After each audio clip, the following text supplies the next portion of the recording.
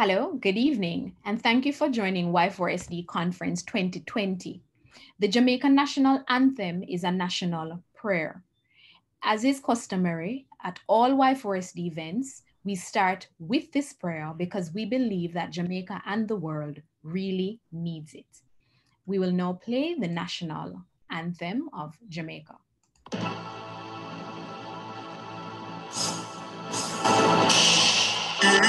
Eternal Father, bless our land. Guide us with thy mighty hand. Keep us free from evil powers. Be our light through countless stars. To our leaders, great defender, grant true wisdom from above. Justice to be ours forever. Jamaica land we love. Jamaica, Jamaica, Jamaica land we love. Teach us true regret for all. Stir response to duty's call. Strengthen us the weak to change. Give us vision lest we perish. Knowledge sent us, Heavenly Father, grant true wisdom from above. Justice to be us forever. Jamaica land we love. Jamaica, Jamaica, Jamaica land we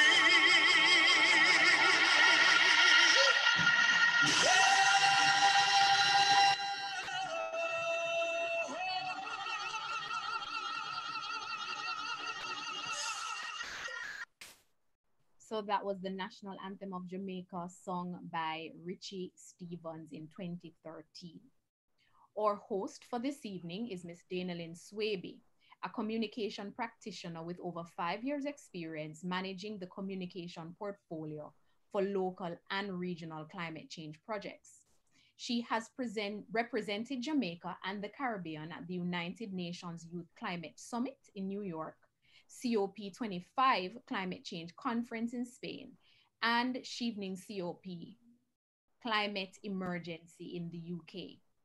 This Y4SD member, Dayne, is a 2019 Chevening Scholar and the creator and host of Global Yardie, a podcast series exploring culture, climate, and sustainable development with people across the globe. We welcome you all to tonight's session, and I now hand over to Dayne. Thank you so much, Rochelle, for that introduction. Good evening, everyone, and welcome to day 2 of the Y4SD Conference 2020, Making Waves. And that's exactly what we will be doing today. Did someone say cannonball? Just in case you're wondering if I'm excited, I know you are too. And just like me, you're ready to jump into today's session, Your Marine Lifestyle, Life in Water. And if you're familiar, and I'm sure you're all familiar with the work of Youth for Sustainable Development, and as our name suggests, everything that we do is linked to the Sustainable Development Goals. So today we'll be exploring goal number, let me see, can somebody drop in the comments section?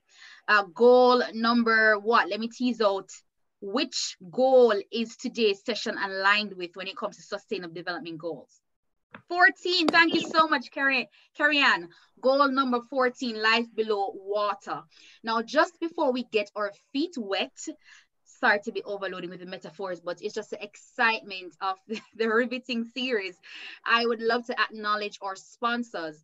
Y4SD Conference 2020 is powered by JPS and Jamaica Rums.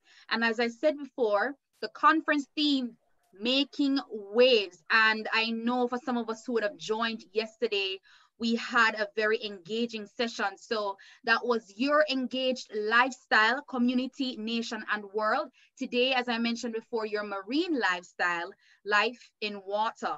Tomorrow, we will explore your agriculture lifestyle, and that's getting some, it's about buzz, getting some good and well-needed buzz, exploring agriculture, looking at life on land. We're going to rest on Sunday, and Monday we'll resume things looking at your wellness lifestyle, mind, body, and soul. If there was ever a time that we need to be doing checks into wellness, it is now. So absolutely, we had to have that on board for you all. And then on Tuesday, we'll wrap things up, the Tuesday, July 28th, with your sustainable lifestyle, healthy homes. So 5 days, 5 ways to cultivate social change. And we're happy that you're here for it. If I didn't say it before, I want to welcome everyone who is joining us, and also throw a welcome to people who will be joining in the wider cyberspace, because I do know that we are recording live on YouTube. So if you happen to be checking in now or later, welcome, and thanks for clocking into this very exciting series with us. Now, let me make sure that I didn't forget anything. Yes, now I told you all about the exciting lineup that we have for this year's summit, but how to register. So if you're following Y4SD on our social media platforms, on Instagram, Y4SDJA, click the link in our bio, and that's the registration link, of course. And on Facebook, Youth for Sustainable Development, or information is there. That's how you register. Please don't keep the information to yourself. You're supposed to be sending out in your WhatsApp group. You're supposed to be sharing the IG stories. Like, technology makes it so easy. You have no excuse to not be spreading this awesomeness. This is sustainable development gospel. So we have to spread it all over. So please get to sharing, get to using our hashtags, hashtag Y4SD, Y4SDC 2020, hashtag make waves, hashtag Y4SD summer.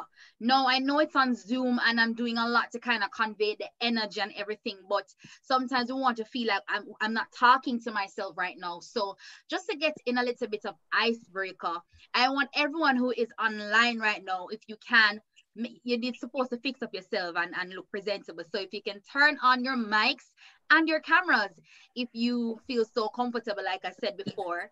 And I want everybody to say with me, let's make waves. So let me see those camera. I'm not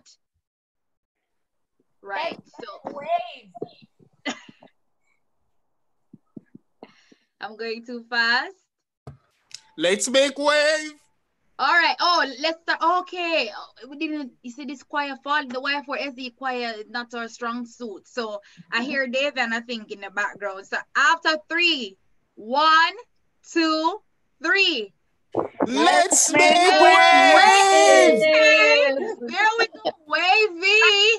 All right. I'm too excited about this conference right now, but I love that. Absolutely love the energy that was coming forth. Now, we're going to go right into introducing our speaker for today. And I am excited because this was a man, like, well, as a teenager, he couldn't swim. And now he is one of the top marine biologists in Jamaica. And it's my absolute pleasure to introduce to you our guest speaker for this session. Dr. Dayne Buddo is a marine ecologist with expertise in marine invasive alien species, fisheries management, and marine protected areas. He currently holds a Bachelor of Science degree in Zoology and Botany and a Doctor of Philosophy degree in Zoology Marine Sciences from the University of the West Indies, where he also served as a tenured faculty member for almost a decade. More recently, he served as the CEO and Research Director for the Alligator Head Foundation, focusing on marine protected areas. Dayne is a widely published author in scientific peer-reviewed journals and books in ocean conservation. He has worked closely with the United Nations on ocean issues, serving on various bodies both for Jamaica and in his own right. Dayne is also certified as a PADI or PADI Master Instructor, an Advanced Rebreather Diver, an Emergency First Response, First Aid CPR AED Instructor, as well as a Hyperbaric Recompression Chamber Safety Director. If you're not following, just know that all these things sound like it has to do with ocean. He has safely conducted, get this, he has safely conducted over 8,000 scuba dives and is also an avid underwater photographer. He has both studied and experienced the impacts of climate change on small islands and, more importantly, developed solutions to adapt and increase resilience. His experience in over 35 countries has given Dayne a broad approach to climate change, and these stories resonate throughout his work in ocean conservation. Dayne is currently the director of the Bay Academy Bay Ecotarium based in San Francisco, California, USA. Absolutely amazing. This, to say that we're excited is an understatement. So today, Dr. Buddo will be taking us underwater with him. We'll be diving into how our marine lifestyle and habits can bring about social change. So ladies and gentlemen, I brought my swim cap. I'm going to just pretend that my glasses is my goggles because we're just gonna go underwater and explore. Please help me to welcome Dr. Dayne Buddo. Hello, everyone. Are you hearing me okay? Yes. All right. So I thought that, when I saw the title for today's talk about life underwater, life in water, I figured I'd take the opportunity to show you how underwater is and do the talks from underwater. So we're right here at the Aquarium of the Bay, 3,000 miles from Jamaica, on the US West Coast in San Francisco, California. I've been here since the shutdown, pretty much locked away for the last 4 months, but trying to make things happen. So I wanted to share with you some of, not a lecture, but I'm just going to throw images up, images from across the world, some of the things that I've been doing, and in an effort to pretty much share with you some of the issues surrounding these creatures. Some of them you are familiar with, and probably most of them you'll be familiar with. But to share a little bit and start the conversations or increase the conversation about some of these issues, some of the issues that Jamaica and many other small island developing states are battling at the moment. So I probably show this slideshow for maybe 30 minutes, 25 minutes thereabouts. Small video clips will be in there as well. So hopefully that works okay. And then we can take some questions at the end as well. So I want you to enjoy the view behind the tunnels a little bit, and then you can come back in a little while as well. So let me just share my screen real quick. I think I need permission to share my screen from the host.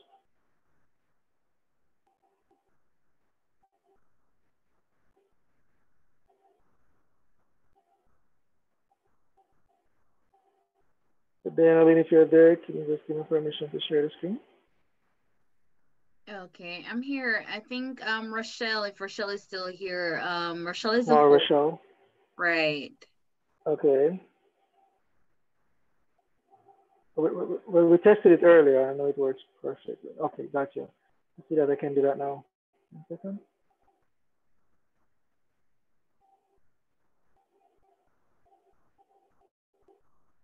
So you guys see my screen now?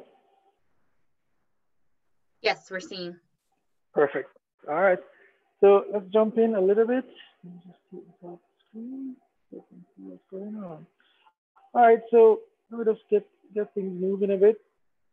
So of course, you guys all know about the lionfish, and I'll talk a little bit about the lionfish in a little while as well. But I wanted to take it to a journey, and from the air all the way down to the bottom of the ocean, all the way across to areas such as Tonga in the South Pacific. We have done several expeditions, and just to share some of these things that I've seen and put things together in context of Jamaica and the Caribbean as well. So this is a photo that I took from a helicopter, and I tell you, when we were figuring out, where should we demarc as an East Portland Fish Sanctuary, this was the first marine protected area in Portland, and this was done back in 2015. Um, we thought that we should take some images of above water, from the skies. And that helped, that helped to kind of show some of the topography underwater and the bathymetry underwater as well. And as you can see this image, this is very characteristic of all of the North Coast reef areas. You have these spur and groove formations leading up from these fringing reefs right up to the coastline. Very beautiful colors and everything. And it shows the relationship between coral reefs, seagrass, and the coastline. Sometimes it's mangrove areas, sometimes it's other wetland areas as well. But it's where the connectivity comes into play.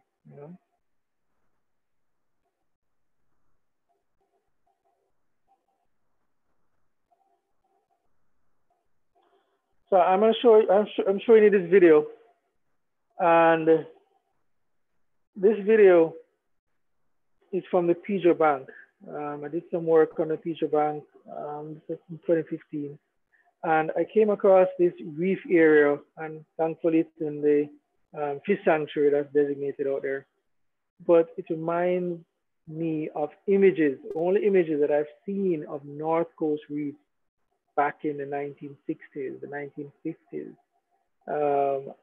showing the Acropora palmata, the staghorn coral and elkhorn corals growing well, the cervicornis, the palmatas, really beautiful, healthy, and forming a nice thicket.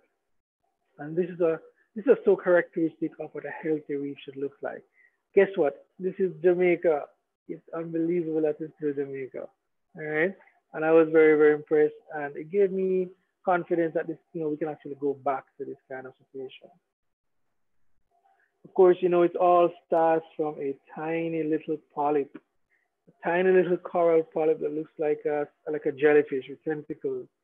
And those tiny little green blobs that you see inside the tentacles are that's like the food maker, it's like the factory, the engine behind coral. These are the zooxanthellae.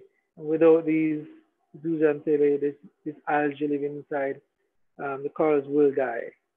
You heard about the whole thing about coral bleaching. When corals lose these zooxanthellae, they will end up becoming bleached. So they lose all the color, they lose the food source, and eventually, if this continues, they will die. So summertime is normally where we find higher temperatures in the water, and there's a direct link with coral bleaching and warming temperatures. Many polyps come together to form a beautiful colony. Colonies come together to form a reef system. So something that people probably don't recognize, seagrass are flowers. These are seagrass areas. This is a seagrass area in Cayman Islands. I was asked to look at the effects of a power plant and the expansion of a power plant on the seagrass area surrounding that area. And, we saw some things floating in the water one day, and I looked carefully, and it was actually flowers from the seagrass reproducing. And the seagrass are flowering plants. You can see the flowers right there. They're like little stars, and they just blanket the entire area. So, people oftentimes miss these things, but because I was spending hours and hours in the seagrass bed, it did allow you to notice small things.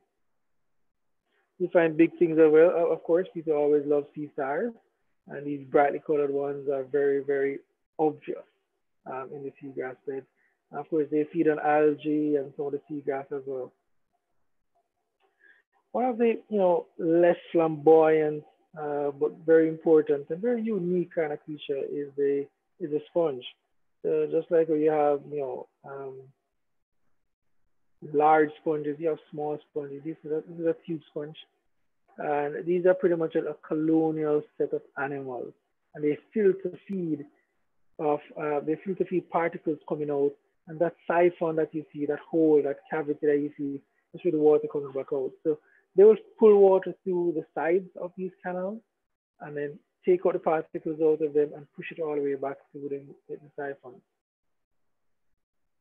This is a small pufferfish, okay? Very, very unique, very slow swimming, very pointed mouth. They normally feed on invertebrates.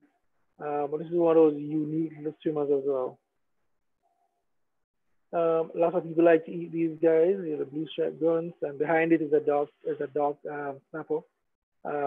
These are the ones that I tend to go out, fishermen tend to go after these ones as well. This was in Cayman Islands, I believe.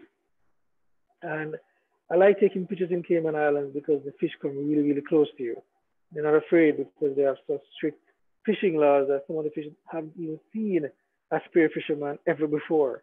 So divers, when I'm diving there, it's always nice to take photos because fish stay still.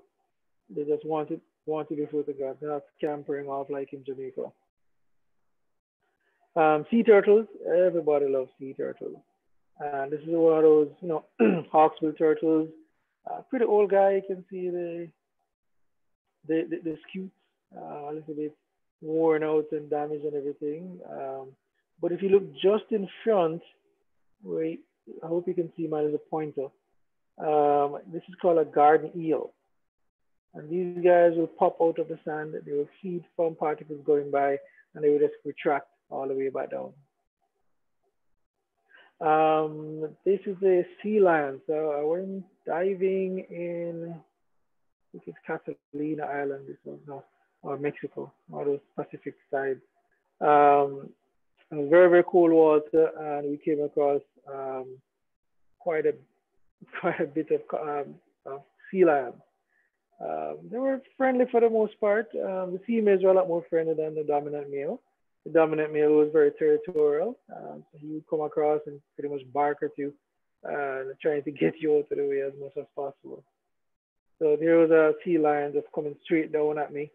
Very, very curious. They would come and pick at your wetsuits and things like that as well. This is a grouper, and I'm right underneath the grouper. So you can kind of get an impression how big this thing is.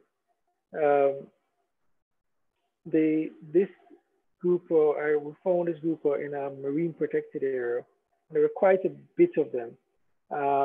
20 years before that, there were none. But fishermen decided to set up a marine protected area to bring back these kind of species, and it's working. So this is a marine protected area in Cabo Pulmo, Mexico, in the Baja Peninsula. You can see some other shots of groupers here. And if you look around, I mean, apart from the two that's right in front of the camera, just below that, you have others behind as well. So there are large schools of groupers all around, and these are highly sought after commercial species. So I got a chance, I was asked to do a fish count in this marine park. So I'm there with my slate, trying to count fish and write fish down. And, if you were staying still, it would be great. So when you have something looking like this, I'll just play this video for you. How do you count that? I mean, they're all over the place. But, I'm trying to measure them and count them, and for some reason, they decided not to cooperate and move really, really fast. Came across schools of fish like this as well in the marine park. You have a grouper right in the middle, and then you have all these snappers all the way around it, and just schools of fish. And this is a very barren area 20 years ago. So, recovery is possible, recovery is probable, and recovery has happened. We just need to decide that we want it. And once we say that we want it, it will happen. A lot of people don't realize that the ocean doesn't really need us. The species in the ocean really need humans. They just need humans to leave them, let them be, let them do what they are built to do. They will recover. We just have to give them the opportunity to. This one we came across these sea crates, they call them, but people call them a sea snake. They are not venomous like their cousins, but they can bite you. really painful as well. But a couple of these guys, we came across them. This was in a place called Naui, which is about 2 to 3 hours away from the south of New Zealand in the Pacific. So we were down at about 100 feet, and these guys were just down there with us. And these are reptiles. You know, they have to go back to the surface to breathe, but they'll be down with us for a while. Sometimes you get a little bit excited. Sorry, I was kind of screaming when I saw the humpback whales. So that's a mom and her calf. Came right up to the boat, so we just decided to jump in and take some pictures. But they were there for quite a while with us. This is a giant clam, and you know it's huge. So I kind of just fan my hands right beside it, and it starts to close the valves. I just want to see it moving. Very, very beautiful. Very sought after species as well for fish as a fishery. And they were very, very prevalent. This was in Tonga, in the South Pacific. Now we have these little guys. These are called the humbug damselfish. And if you look at that tiny little piece of coral, and look how many fish are supported by that coral. So just wait and see them come out, and I snap my fingers and they scamper back in. But look how many fish are being supported by that one small three-dimensional structure. And that's what coral restoration does. Provides that three-dimensional structure to provide habitat for fish. So some more of the diversity you find there. So this is a tiny little hole. I can't remember where this one was, somewhere in the Caribbean, I think. We have all of these tiny mysid shrimp that you see scattered around these fish. And some of them are being eaten by smaller fish, but it just shows you, the commercially important fish, because the snapper that's in the background is highly sought after in Jamaica and many Caribbean countries. This is a queen angelfish, and probably one of the most beautiful fish that you find on a shallow reef system. Unfortunately, it's very easy for a spear fisherman to shoot this. And when you have a lack of snappers and groupers and other fish, fishermen are turning to these species as well, which is unfortunate. This is a hogfish. Again, one of the fish that you will tend not to find nowadays on a fishing beach because they're severely overfished. It's a very easy fish to shoot. So what happened is that, a spear fisherman will come across this fish, and what it will do is pretty much turn sideways. And it became such an easy target for fishermen. So they were heavily fished out in Jamaica. Okay, this is a sea cucumber, and this one is on the bottom in the sand, just scampering off and just scoring the bottom for algae. Very, very friendly. I mean, right now there's a market for them in Jamaica, an illegal market. The sea cucumber fishery is banned, but we still have people fishing sea cucumbers, drying them, and selling them to the Asian market, which is not a good sign. Recently, Jamaica did a survey across the island and the island shelf to see if there could be a fishery that can be supported for sea cucumbers, and the data was not showing that, so that's why it was banned. This is a filefish, and the thing about these filefishes is that they can change color, and they can change color within a minute. They can be swimming over a rocky area of the reef, goes over the sandy area, and immediately will change color. They're not very fast swimmers, but they use the element of camouflage to actually guard them against predation. This filefish has this trigger right at the top of its head. And what that does is that if a predator grabs it, it will stick the predator in its mouth and hopefully get a chance to be released. But they're not fast swimmers, so they have to come up with ways to hide and ways to defend themselves passively. This is one of those grunts that fishermen love right now, and you're hardly seeing them so easily in Jamaica. You find small pockets, especially in the fish sanctuaries, but outside of the sanctuaries, it's very hard to find these fish nowadays. All right, everybody's favorite, the parrotfish. Now, this is a princess parrotfish. in the terminal phase. The parrotfish look very different at different stages of their life. They change color pretty much. They will look totally different. But this is a princess parrotfish, and this is a stoplight parrotfish. And of course, the issue with parrotfish, of course, so important to have on the reef system that many countries have actually banned the fishing of for parrotfish and the removal of parrotfish from the reef system. It's a very progressive move, something that I endorse. We have to figure out a way to implement it in Jamaica. People love parrotfish in Jamaica, but at the same time, we have to make sure that the parrotfish they're providing the needs for everybody. So safeguarding our coastlines, not just for fish. The parrotfish is not there, is not in the sea just for us to eat it. It's there for many other reasons.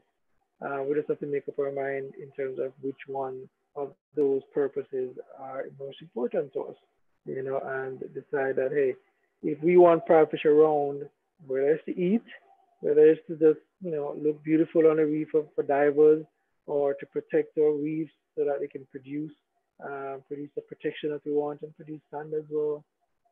We have to make up our mind, we want the parrotfish around. So conservation scientists are not against, the conservation scientists and fisheries, persons involved in fisheries, all the fishermen and everything, they're after the same goal. They want the parrotfish to remain. Fishermen want the parrotfish to remain, They have to figure out how to make it sustainable. And if they want to fish it, don't you want to have it around for the rest of eternity? We want to make sure that it's there, so we have to make sure that we do the right thing.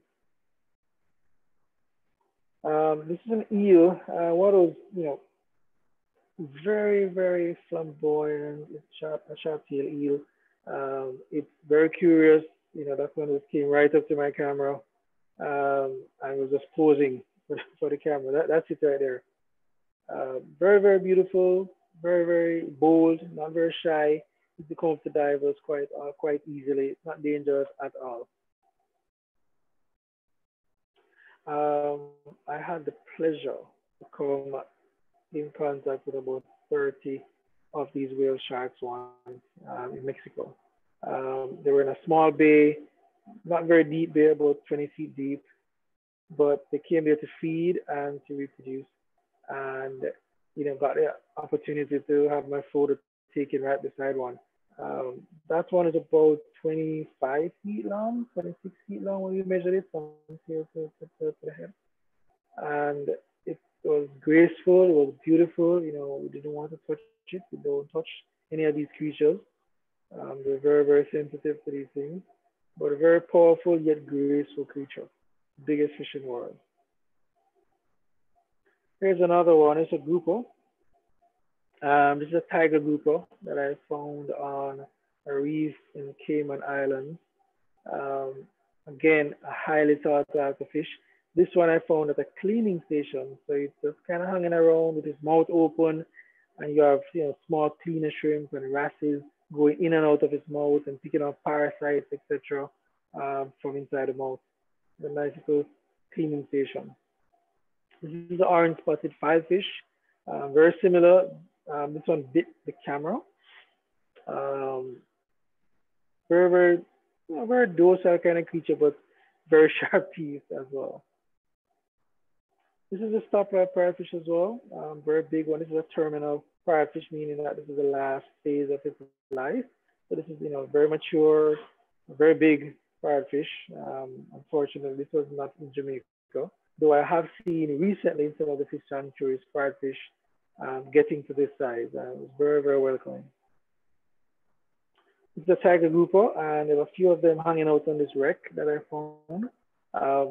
This is about 90 feet deep, 85 feet deep, if I remember correctly. But they love these kind of structures. They like hanging around. They're not very fast swimmers. They will just stick around for a little bit, which makes them very, very beautiful and easy to photograph. I'll tell a little story about these two guys. Well, this guy and this girl. These are the French angelfish. And when French angelfish are younger, smaller, they will pair up, and they pair up for life. So typically, when we're diving and we see one, We just look around the bend for the next one. They're always swimming in pairs. As a schoolmaster snapper, this one came right up to the camera, showing me his, very sharp teeth, and but I like taking pictures like this because you're almost like you're looking straight into the spirit of this fish. And I remember posting it on social media and asking people, what do they think the fish is thinking about? And you should have seen some of those comments. This is a scorpion fish, one of the most venomous fish under the water, related to the land fish, which I'll speak about in a little while. But the scorpion fish, as you can see right here, just sits, just relaxes, very sharp venomous spines on the back, on the dorsal side, as well as on the head, and some of the fins as well. So if you happen to accidentally step on one of these things, it's a really painful thing. People get swelling. It tends not to kill people, but it's extremely painful. You guys would like this one, and I can tell you the timing of this talk was good because the paper from this work was published 2 days ago in Nature, and Nature is one of the top environmental journals worldwide. So I'll show you. So basically, what we did, and we did it in 38 countries. We deployed these things called bait remote underwater cameras, and it has a little bait box, like a black box that you see right there. And we deployed them in certain areas, and we're looking for sharks. That's what we're looking for, sharks. And the camera that's mounted on it as well would, photograph the shark, take videos of the shark, and then we use the fin markings to identify one tiger shark from another tiger shark. This one in the video is a tiger shark. I'll show you this one. This one's from the Pigeon Bank.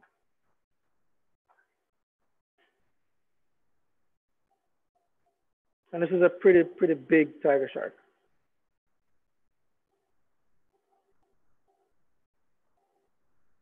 And interestingly, when we put this camera system down, there were no sharks inside. And this video was like a few minutes after we went back into the boat. And then, of course, we allowed this to stay, and then we recovered the camera. It was nearby, and we just did not see the shark.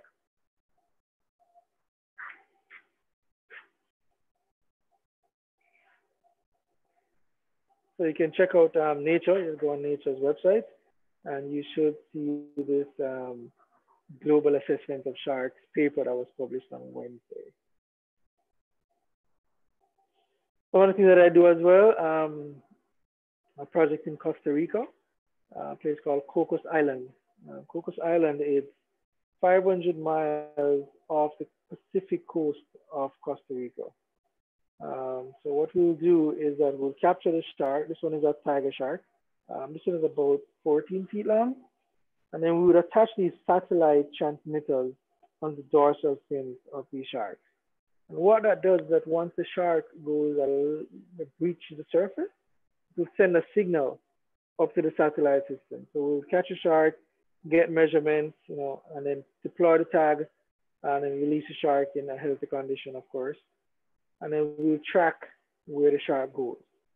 So I'll show you this one. So if you follow this yellow line, this is a white tip shark, and it went all the way from the coastline of Costa Rica to, sorry, no, this one we actually started on Cocos Island.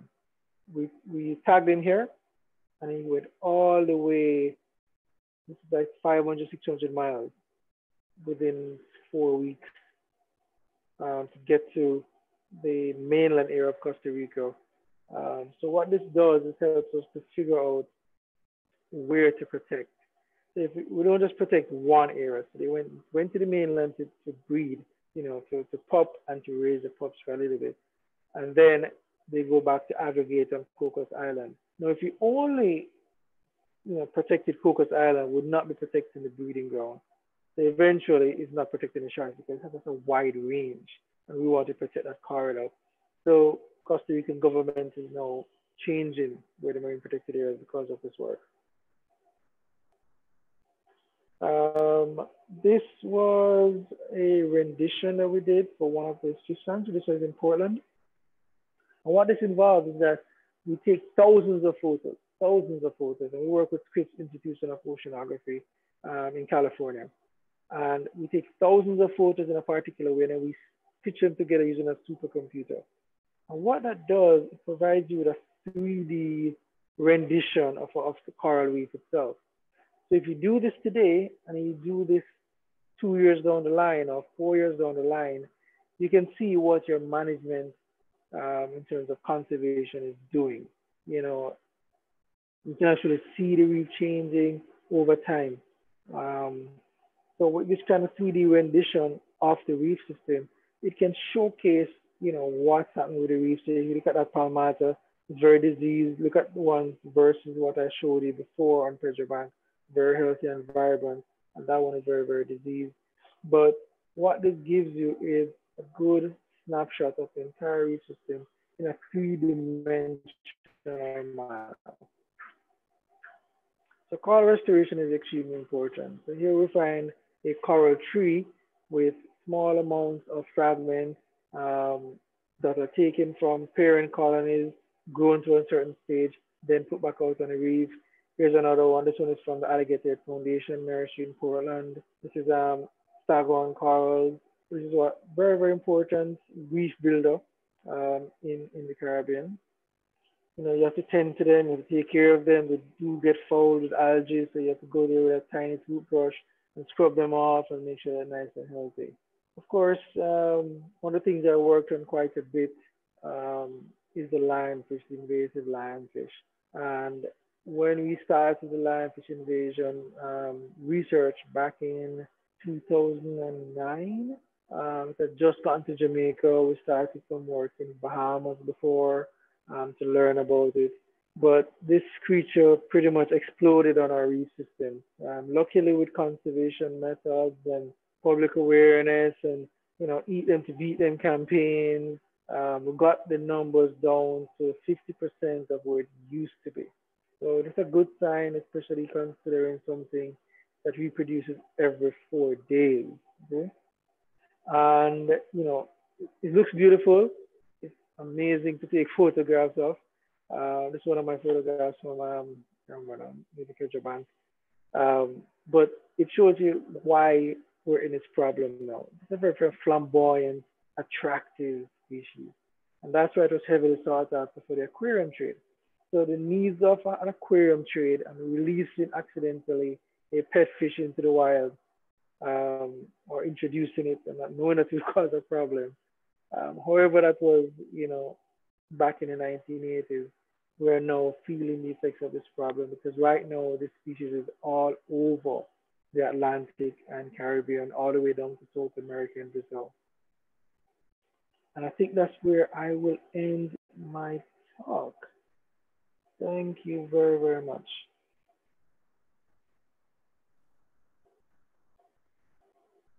Wow, I think this is how I came up out that presentation after exploring the depths. Thank you so much, Dr. Buddo, for such a wonderful presentation and giving us this kind of experience and this exposure to the aquatic world and what lies within the depth of the ocean. Many of us are just maybe kiddie pool professional swimmers. So, I mean, just to see this kind of thing on screen and just to imagine what it's like being out there, you know, it shows us, even if we are not out there every day or doing the kind of work that you do, how important the role that we have to protect our ocean and to protect marine life. And we want to get engaged in that conversation actually for the remainder of this session, what we can do. But I want to throw out to our participants, please feel free to jump in. The floor is open. If you have any questions that can kick off this interactive segment, please go ahead and do so.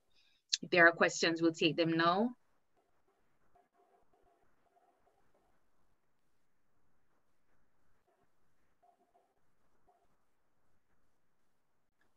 All right. So while just in case people are kind of processing what is it that they'd want to start with first, but I wanted to you know, coming out the presentation, as I mentioned before, a lot of us, we won't have the expertise or even the ability. I mean, I grew up beside the coast. I can't swim. So there are going to be people like me and other persons who feel like I'm not able to swim. How do I have a vested interest in protecting marine life? Is there a role for me in caring for life below water while on land? Well, I mean, you know, Jamaica, as well as many of the other Caribbean islands, the majority of the population cannot swim. Okay, but you do interact with marine life. People use it for food. People use it for enjoyment. For example, a glass bottom boat ride, and everybody benefits from it, especially on islands. The functional aspect of it. You can be an ambassador for the ocean without even looking under the ocean. You can, you know, link up with the organizations that are actually underwater doing the work, find out these key messages, find out what's going on, what's current, what are some of the recommendations, and help broadcast it. Put it out on social media, help people to make intelligent choices in terms of how they're eating, you know, choose a more sustainable fish. You know, don't buy lobsters out of season, don't buy small fish, come on. You know, these are decisions that you can take. And you know, a lot of the time when I have a conversation with someone about, you know, why are you buying that small fish? Oh well, it's already dead. You know, yeah, but that kind of attitude might continue to be shot by a fisherman because they can get sales for it. But until you say, you know what, I'm not eating parrotfish anymore because I don't believe that we should be, or I'm not eating small fish, or I'm not going to be eating lobsters out of season. You know, you can make that decision and, you know, big it up on social media, but get the right messages out. You know, the last thing you want to have is people sending, you know, mixed messages and getting all confused because that doesn't help anyone. So you can get involved. You know, there are many things on land as well, you know, in knee-high water, such as seagrass, you know, restoration and mangrove restoration, beach cleanups that you can get involved in as well. You know, you don't have to be 60 feet underwater to be helping the ocean.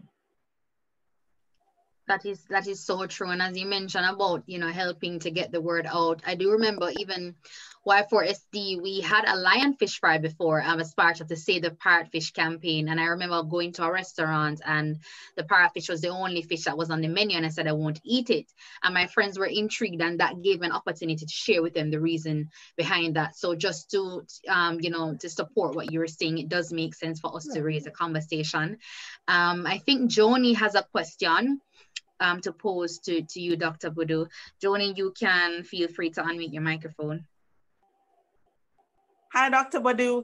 So as was stated, we do have the Save the Parrotfish campaign, but I found that a lot of Jamaicans, even in speaking with everybody, has no idea the different stages of development of these fish, and we just catch anything and eat anything. Now, our suggestion was something seasonal, similar to what we do with conch. What would be your suggestions moving forward? Because most people are against a ban on parrotfish. What do you suggest as a conservation method?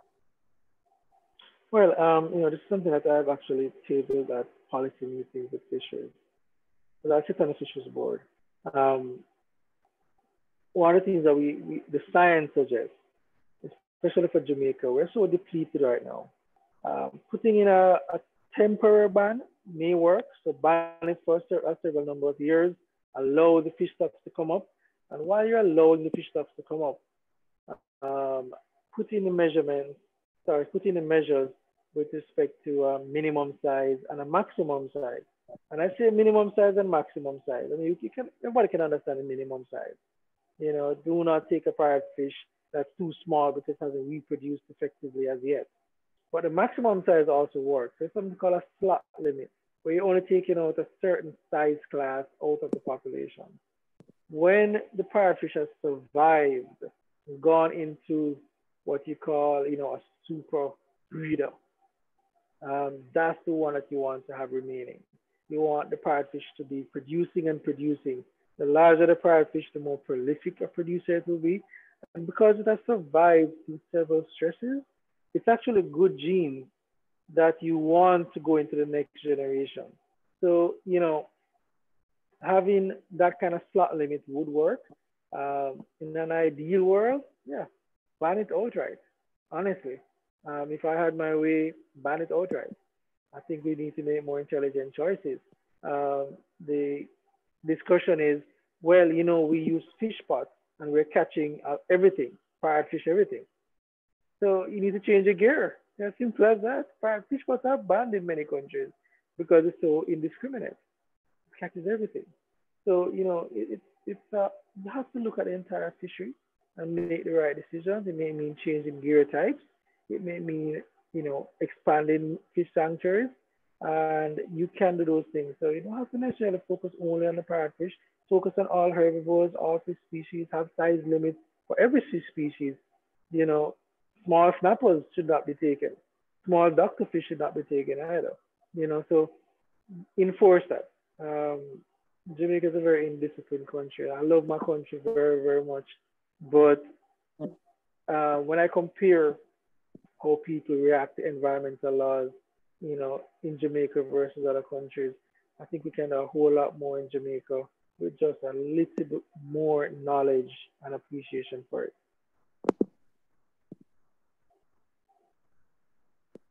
Davian, oh, sorry, thank you for that response. Felicia has a question as well, and then we'll take, so it'll be Felicia and then we'll take a question from Davian. Hi, good evening, everyone. Hi, Dr. Buddo. First, let me just commend you on the plethora of, information that you have presented. Wonderful pictures, wonderful presentation. Now, in extension to Joni's question with regards to, the parrotfish and getting persons on board to see the importance of, sustaining the underwater life and to an extension life on, life above the water. Now, you mentioned that Jamaica is a very quote unquote, indisciplined country, but how is it that you gradually sensitize the common man in learning to appreciate the movement of sustainability in terms of the marine life? Because it's not going to be as easy as just putting the information out there and rooting for a ban, but it has to start from a level in which we're able to develop, strategies in which we can actually sensitize even the persons that are, coming from like the primary or the basic school level. So we create this culture. So what are some of the ways you think we can actually drive that movement in sensitizing, the common man? Well, let me tell you, there is public education, a tremendous value for public education, sensitization, awareness, and at all levels, from adults to kids. We have to tackle every single level. The problem is that public education awareness can only go so far and no more. And I'm telling you this firsthand. I've had situations running MPAs where, the majority of the community, 90% of the community are on board, reluctantly, but eventually when they saw the results, they were all on board. But there's always that 10% of persons who see it as an opportunity to benefit themselves. They know what's going on. They know that they need to do these things. It's not a matter of education. It just comes back down to enforcement of some of these things, for the greater good, for the good of the entire community. And the thing with ocean laws, everyone thinks the sea belongs to them. And everything in the sea belongs to them to do what they would like to do, just across the board. So for you to tell them, hey, you can't go and fish in this area, or you can't take this fish out of the area, it's something that requires not just education, but some amount of enforcement as well. So it has to be, several sectors of society, several things happening at the same time, not just education, but also backing up with enforcement. Thank you, Dr. Buddo. And now, Davian, you can ask your question. Okay, thank you so much, Dana Lane. Good evening, Dr. Buddo. Good evening, everyone. Okay, Dr. Buddo, how do we limit harm to our marine life? Also, do you think that Jamaica and the wider Caribbean would benefit from more fish sanctuaries? All right. So the first question is just a wide question. That's like a lecture on itself, man. So the bottom line is, I think there's enough science to tell us how to protect our oceans and to protect our marine life. All we have to do is listen to the science. The science is very objective, right? I've worked on several development projects for hotels and cruise shipping ports all across the world. And when a developer comes to me and says, hey, I'd like a marine survey to be done to see if this development can go there, I say, hey, listen, man, I'm going to go there. I'm going to tell you exactly what's there. And I'm going to measure it with the same ruler that I measure everything else. So don't expect me to come back and try and make a case for your development. It is what it is, right? So listen to the science. That's a short answer I can give you, Davian. Listen to the science. It's very consistent. It's very supported. It's non-emotive. And that's probably one of my faults. I'm not a very emotional person. I'm a very scientific person. I don't let emotion get into it. I love the ocean, but I don't make it, cloud everything else. I stick to the science. If the number is the number, then the number is the number. We just have to accept that and move on from that and make strides towards that. So you're talking about changing policy. You're talking about changing management systems, regulations built on science. All right. Now, with respect to fish sanctuaries, yes, we should be at 30% of our marine space being under protection. 30%. Anybody want to guess how much we protect in a no-take zone in Jamaica? 2%, if that much by now. 2. Only 2% of our marine space is a no-take zone, all right? A replenishment zone. We need to get that up to at least 20% or 25%. If not, try and go for that 30%. Right? It's a 2030 goal of 30% for marine protection. We need to get on that area because you're talking about 30% of the space providing for the other 70% of the space. That's what that means, right? That area will produce for the other 70% that you're using. So when we starting at 2%, come on, that's a it's a very lame 2%, to be honest with you. And so we have to push. The good thing is, for Jamaica itself, there's a commitment to increase fish sanctuaries. We need funding for fish sanctuaries because that's what's working.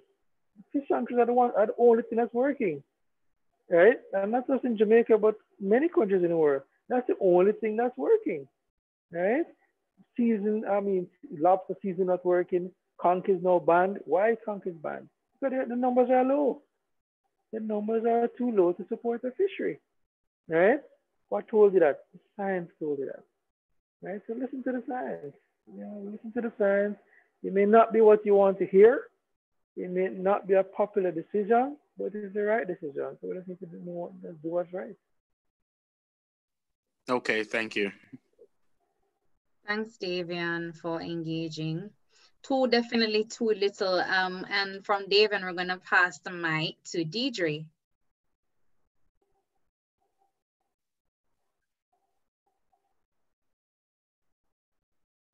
Deidre?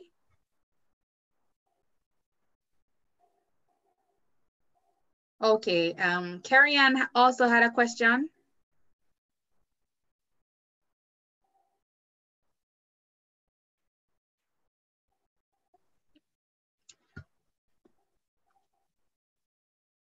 Okay, Carrie Ann or Claudia. Claudia, would you like to pose your question?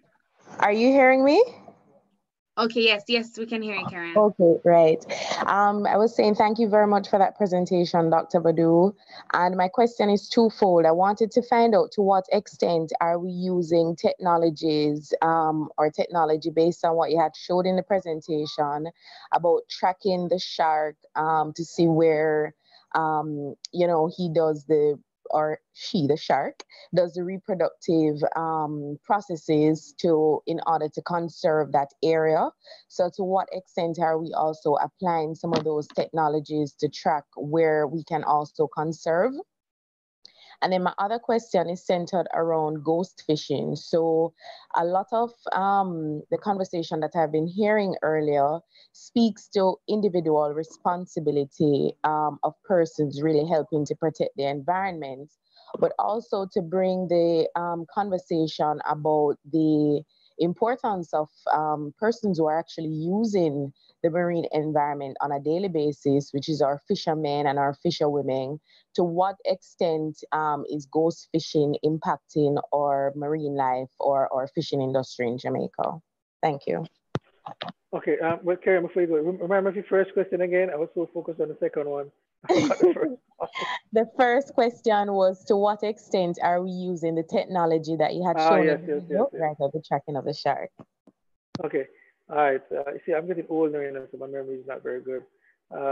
So, with respect to technology, we are not using it as much in Jamaica as we should be, right? Technology exists where we can put satellite tags. We have done it in Costa Rica, but it's very, very expensive. One of those tags was $2,000 US, right?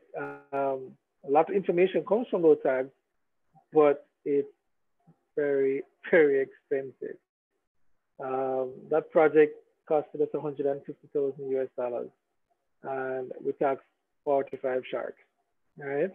We're working an area 500 miles away from the mainland, so it's very expensive for logistics. But it provided so much information you would not believe. So much information that we can change policy and change regulations for conservation of sharks. What's been done in Jamaica is pretty much what I showed you this video clip of, where we deploy these cameras underwater and we will see what comes by. And that's not even being done at a very regular rate. We had a small project and we did that project and got the research findings and put paper out, right? So yeah, we definitely need to do more with technology, and technology exists, it does exist a lot. It's very easy to get those technologies. I'm sorry, remember the second question again? The second question was centered around ghost fishing, and to what extent is that right? Ghost fishing is a big problem. It's been a big problem for a long time. We have nets, we have pots, and we have long lines sometimes that are out there just keep fishing. That's something that, we talk about personal responsibility. You have to put regulations into that as well. I'm sorry. I've told fishermen personally, don't put your pots on a reef, don't put it on the edge, put it in a sand patch where it can be easily recovered, etc. But they do not, because they feel that they can catch more fish if they put it right on the reef or right on the edge. A little, they set it a little bit wrong and then it falls off the edge and they can't recover it. There's a big problem. There's so many ghost traps out there fishing right now. So many. We've done cleanup events of ghost traps, and it's funny, you talk to the fishermen. For example, we've done it in coastal cleanup days. But hey, why don't you come across and donate some time on your boat, and we'll dive and we will tie them up and you just pull them up and bring them back to land. And we have to end up paying the fishermen to do that, to clean up their own trash. It's just unbelievable the kind of, the responsibility, I would say, goes. This is your trap. Might not be yours specifically, but it's a fishing trap, one that you also use. And as a community of fishermen, they don't really act like a community. It's every man for himself or every person for himself. So it's the whole, taking responsibility. And I think, you hear me talk about this enforcement thing quite a bit in this session, but it's a real need. You just have to enforce it quite a bit. Education, yes, perfect, but you have to enforce as well. And ghost fishing is definitely something that can be enforced. Thank you. Thank you so much, Dr. Buddo. And thanks, Carrie-Ann, for that contribution. And Claudia, are you still there? Or if not, we have another question. I'm still here. Okay, okay. Good evening, everyone. Hi, Dr. Buddo. Thank you for your presentation. I have a question, two questions. How many fish sanctuaries are there in Jamaica? And does that include like the banks and the keys? And the other question is, where can we find these resources, that we can equip ourselves with the scientific knowledge so that we can, effect change and and some cost-effective resources at that too. For people like who, especially university students who don't necessarily have the money to pay for the journal stores and so forth. Okay, so you guys keep giving these long questions. What's the first one again? Okay, how many fish sanctuaries? Fish sanctuaries, yeah, I got it. I remember now. Okay, 18. There are 18 fish sanctuaries in Jamaica. We're adding as we go along. I proposed about 4 of them recently. So hopefully by next year, we might have 4 more sanctuaries. With respect to finding information, so let me tell you something, man. When I was in graduate school at UA, I used to go in the science library, and I used to, flip through the little catalog things and try and find articles and books and everything. But you guys have a tremendous resource nowadays. It's called Google. You jump on and you can ask Siri to search for something for you as well. You have information at your fingertips like never before, right? And what's even more so is that you can find the abstracts of these scientific research online. And then there's the author that you can communicate with. And there's so many articles that are freely available online, okay? So I would say, Google search, what you want to find out, it's right there at your fingertips. You can do it on your phone while you're walking on wherever. It's so easy to find, right? So I encourage all of you. One of the things that I implemented here in California is all my team takes 1 hour out of their day and they do a research on a particular topic. Just search for a paper, take the time out, read it, analyze the paper, and we meet once a week and everybody gets 5 minutes to talk about the paper. That's something that you can do as a group. It's called a journal club, but it forces you to read. It forces you not just to wait on spare time, have a little spare time here, let me pick up a journal. No, schedule the time, do the research, get it done. All right, but information is there's so much information out there, it's not funny. So the science is not limited, okay? Thank you. Okay, thank you.